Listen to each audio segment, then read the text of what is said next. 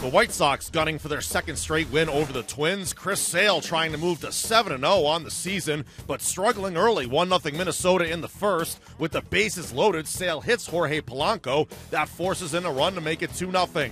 Back come the White Sox in the third, now 2-1. Todd Frazier breaks an 0-for-20 slump with his 8th homer of the season. It comes off Ervin Santana. We're knotted at 2. In the fourth, Santana walks Austin Jackson with the bases loaded on a close pitch. That forces home a run to make it 3-2. That would be it for Santana. In the fifth, Sale now cruising. Strikes out Darren Mastroianni. Then down goes Eduardo Nunez. Cap it off with Miguel Sano. Sale strikes out the side.